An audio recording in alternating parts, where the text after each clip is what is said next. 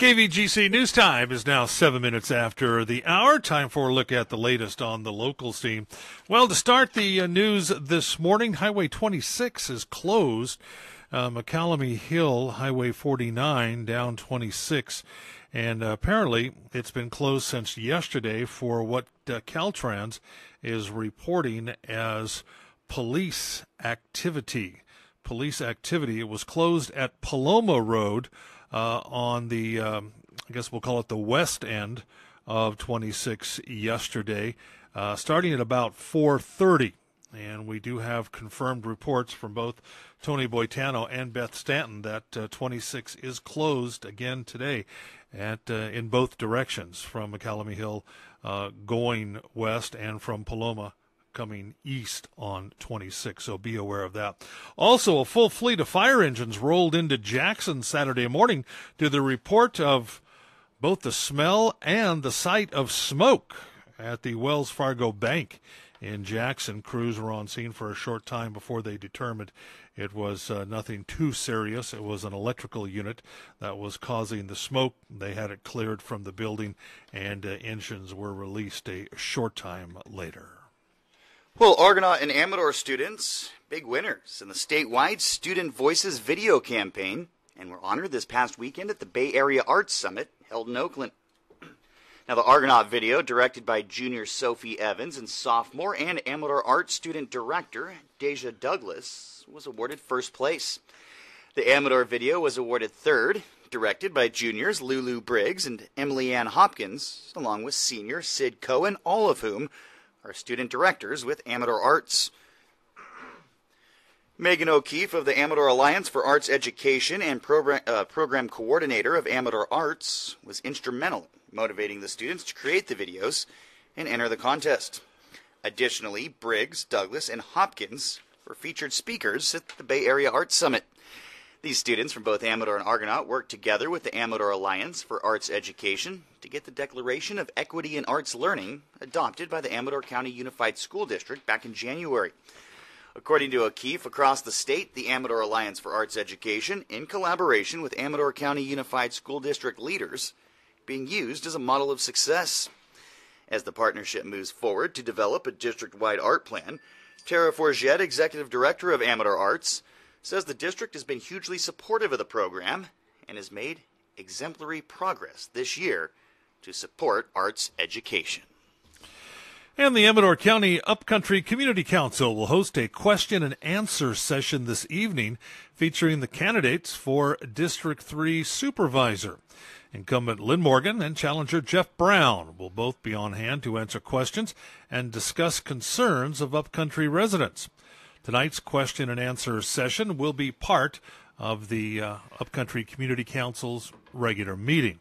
It all starts at 6 o'clock at the Veterans Hall on Buckhorn Ridge Road. If you'd like more information about this topic, please call 295-5456. Well, need help filing your federal and state income taxes? The e-bus will be in Jackson today and tomorrow, providing free tax preparation to those who earn $54,000 or less.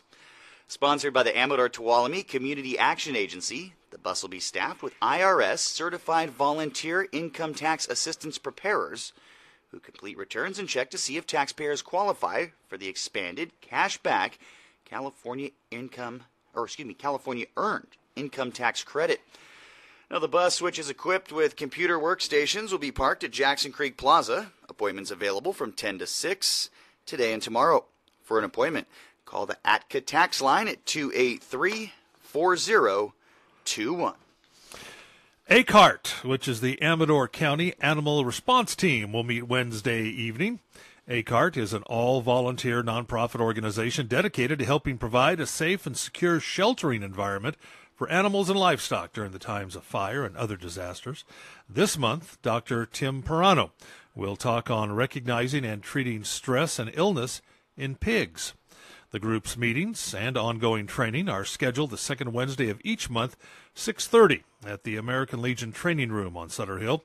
You can visit the ACART website, which is AmadorAnimalResponse.org, or call 257-4907 for more information and on how to become a member. And April is Child Abuse Prevention Month, and the Amador Child Abuse Prevention Council bringing awareness to adverse childhood experiences and trauma-informed care. Here's how you can help and participate. Wednesday the 18th, working toward a trauma-informed Northern California at the Sacramento Child Abuse Prevention Council offices. Thursday the 19th, Kids Day at the State Capitol. Saturday the 21st, Celebrate Our Children at Argonaut High School from 11 to 2. Thursday the 26th, the Children's Flag Raising Ceremony at 10:30 at the CAPC office on Broadway in Jackson. And all month long, visit the Pinwheel Garden at the CAPC offices, 975 Broadway here in Jackson. And Knitting for a Cause, the ACPAC collecting hand-knit or crocheted purple caps to help spread the word about the period of purple crying. You can find starter yarn and info here at the radio station. For more information, call the Amador Child Abuse Prevention Council, 223-5921, or online, visit amadorcapc.org. And Pacific Gas and Electric and Vulcan Construction have begun a year-long gas line replacement project throughout the city of Jackson. The projects include gas main line and service line replacements. Now, at various times throughout this project, traffic control measures and potential closures, if needed, will be in place. And during these closures, only residents, business, emergency, construction, and city vehicles will have access to the areas. And if your neighborhood will be affected, PG&E will be notifying you with door tags and going door to door with updates well in advance of any impact the service will have on you. Now, today and tomorrow, PG&E and Vulcan will be closing portions of Perry Street through traffic. This closure will be in place between Schober Avenue and Loida Street. All non-residents in this area will be required to select an alternate route. And that's a quick look at local news on a Gold Country Monday morning. From the KVGC News Center, I'm JD. And I'm Jim Geedy reporting. For the latest news, traffic, and weather 24 hours a day, you can always visit our website, kvgcradio.com.